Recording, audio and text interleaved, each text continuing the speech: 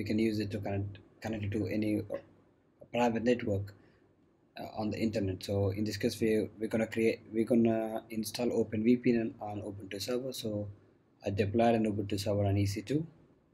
So let's connect it to that machine first. I'm gonna use my private key, then username, public IP of that machine. So I just copy it from here. So just be a sudo user. Okay, now I'm sudo user. So just clone this repo. So I'm going to put this link in description just to git clone. So it's been done. To ls, cd to that directory, then to ls, then change permissions of this sh folder. So it's going to be executable. Okay, then do // and that file name. So it's gonna run that script. So in this case, I have been given this public IP of this machine over here.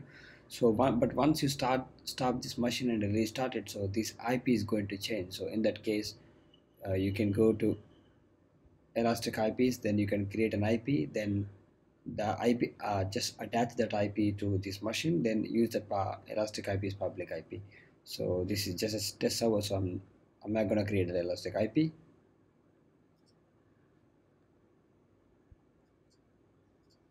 So I'm just going to stick with this public IP, just enter. Then it is recommended to use UDP, so that's already selected as a default one, and then enter. Then I don't want to use this this port, so I'm just gonna change this port. You can use this port as well, it doesn't matter. So I'm gonna put my 1150. Then you can use a current system resolver, but I'm gonna stick with the Google's one. tab2. Then we need to create a client name. So this client file we need to connect to this OpenVPN. So I'm gonna do test. You can name it anything. Then enter. So that's gonna run that script, and it's gonna install OpenVPN on this Ubuntu server. So once it is done, we can restart the service. Then we can copy that client file to our local system. So let's do that.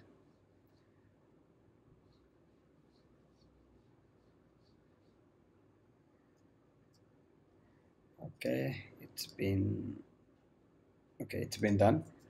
So once it is done, it's gonna create that client folder under roots directory. You can check that roots home directory /root. So we do have the test for OpenVPN file. So let me copy this file to Ubuntu's users home directory. That's under /root test OpenVPN to /home/Ubuntu. Okay. Let me do /Ubuntu. Okay, I do have that OpenVPN file.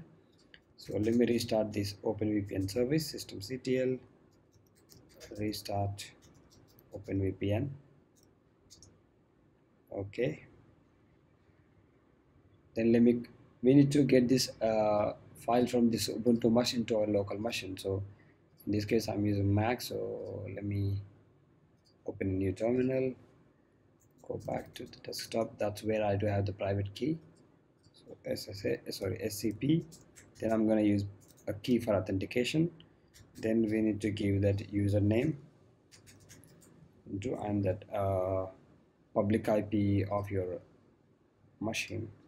So come back, paste it. Then we need to give the path to that file. That's under Ubuntu's users directory. Then give that file name. That's OVPN, right? That's OVPN. Then I'm gonna copy that file to same directory where I have. So I'm at the moment on desktop. So I'm just gonna put that over here. So once you run this command, so it's gonna download that file from Ubuntu server to your local machine. So it's been downloaded.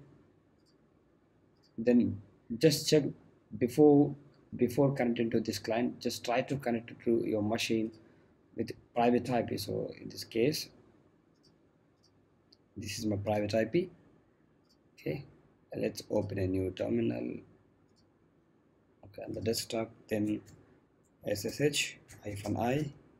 I'm gonna use the key, then username and the private IP. Let's try to connect to that machine now. So it's not going to go through because we are trying to reach that private network. It's not I mean it's not a public one. It's a private IP, so you can't access outside of that network. So if you want to connect to that network, we have to be in that network. So once we connect to this VPN, then we're going to be in the same network, in that network. Then we can use that private IP to connect. Let's see that in action. So let's open that OpenVPN client. So I already installed that OpenVPN client in my Mac. Then I'm just going to drag that file over here and connect.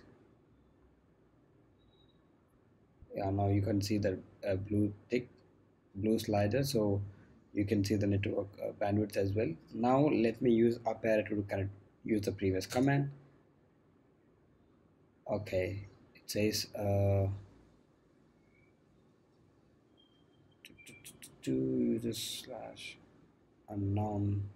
Okay, let me delete this file. Let's see, I have a problem with the noun host, so paste it. That's it. Let me rerun that command. Yes, sorry. Now I connected to that machine through private IP. Even if you have multiple machines on this on same VPC, you